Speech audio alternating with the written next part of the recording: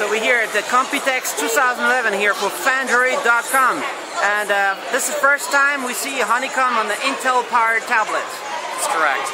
So what I have here is we have one of our Oak Trail-based Intel systems, and this system is running Android Honeycomb on the system. So you click, you can see all of your apps. You have things like your browser, which will launch. You have your home screen to go back. You can navigate through your different interfaces. You can see the Google widgets are there. You can add more widgets if you want. And we have several of the Google mobile services already enabled. You have the pictures as well, so you can load up things like Crater Lake, which is a really scenic site based in Oregon.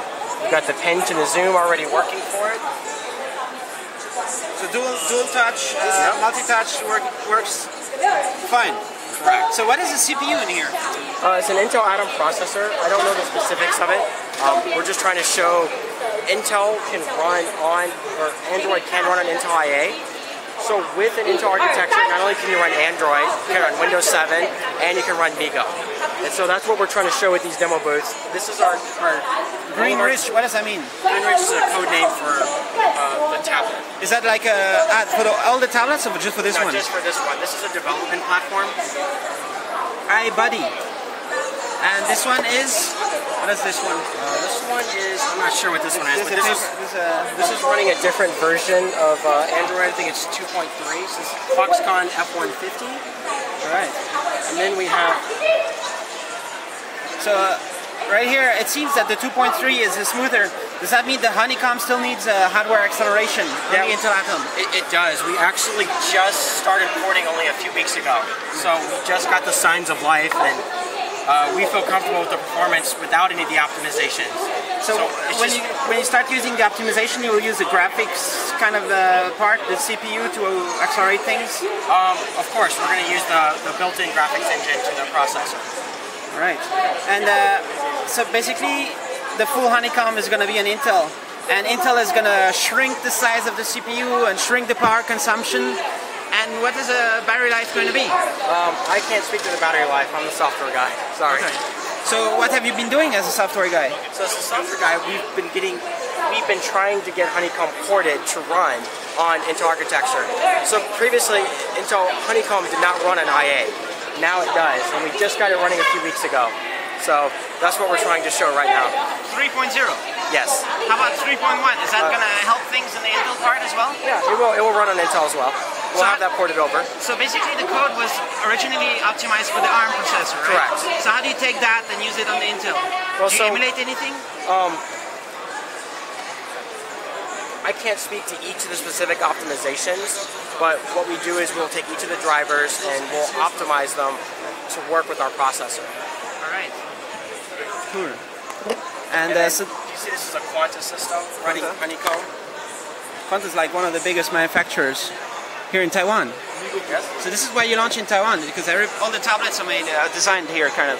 Well, I think it's a timing thing too. Computex is right now, and we've been working to port Honeycomb over to Computex so we could show it that we're making progress. So you didn't sleep very much the last few weeks? I have not slept very much at all. Okay. How big is the team to make Honeycomb work? Is that a secret?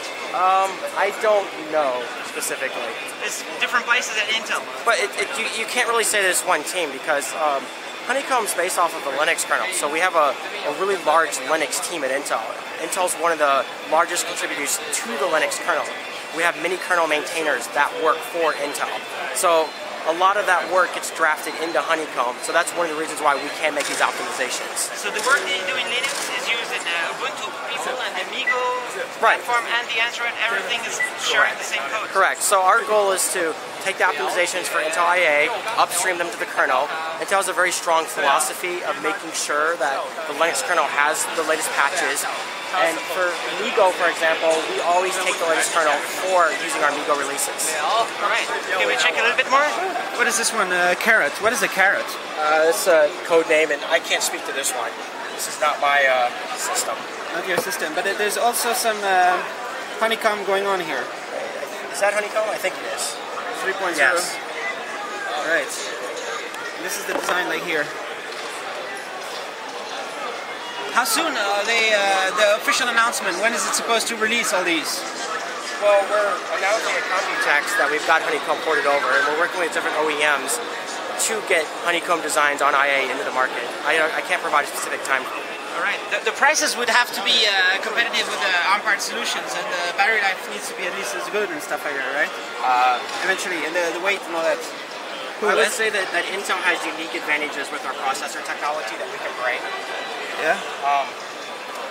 What kind of thing could you do on top of Android to like really take care of all these power performance things that Intel talks about? Intel says they have more performance, so you would need something on top, kind of, like more stuff, like crazy applications, more advanced applications. Is that part of your planning? So I can't speak to that. That's getting beyond my scope of expertise. Sorry.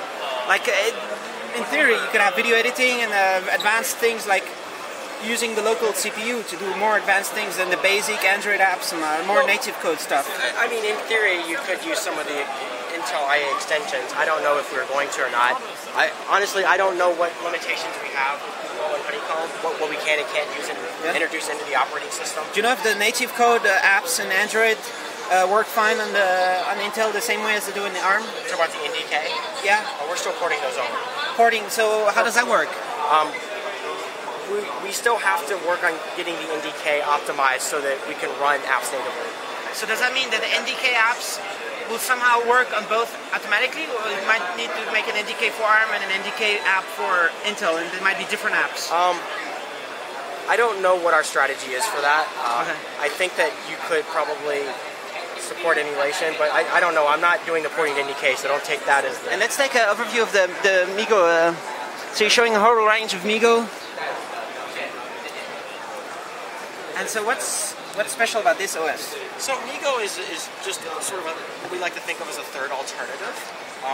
Intel has a port of choice strategy to optimize MeeGo, Android, and Windows to all run an IA. What do you say IA? What does Intel it mean? architecture. Yeah, okay. It's a code name that we use inside of Intel. Intel IA, Intel architecture. So MeeGo is an completely open source OS. I'm proud of you. You went for the cat. Everybody else goes for the girls. Yeah, just the cat is fine. Here's some more cats. Is it a multi-touch here? No. As a cat video? Yes. That's nice. So the cat videos work on MeeGo? The cat videos work on MeeGo. Yeah? So this MeeGo has a different interface. This is sort of our what we call the panel. Google uses their widgets. Apple has their icons. We have icons as well, but we also have panels that can bring their important content up front. You have Facebook integration, your latest music, photos, your videos that you personally browse. But in addition, if you go back this way, you can see also the icons for the applications that have been installed for MeeGo. This looks similar to Android here. It is. But MeeGo, since it is open, it's very highly customizable. Okay. So this is an example of the open source MeeGo UX. If you go to MeeGo.com, you can actually download and install this on a PC right now. Yeah. It runs on ARM as well, I guess. Yes, MeeGo can support ARM. This is an example of CS2C operating system, which is a company in China. This is their customized version of MeeGo that they're porting over right now. The performance is not finalized yet. We're showing sort of an alpha version of the software. And this is a WeTab, which is actually a shipping product of MeeGo. This one's shipping since last year, and you can use this interface to slide up and down. So you can see how MeeGo can be very customized. Nice. So if an OEM or ODM or a service provider wanted to have their own sort of interface, they can take the open source MeeGo and customize it as they want. All right. So that's it. Intel is supporting everything. That's our goal. Is we love everybody. If you want to get the gifts away, please raise your hand and answer me only one answer. Intel, OK？ 来，请问一下，你知道首代台湾是哪一家 ？Intel，OK， 好的。那么再来呢，我还要再问一下，我们现在来送点不一样的。好了，这个是什么呢？想要赠品的话，赶快往前站，因为这个我没办法用抛的，一抛会把大家打得头破血流。这个是我们手摇式的手电。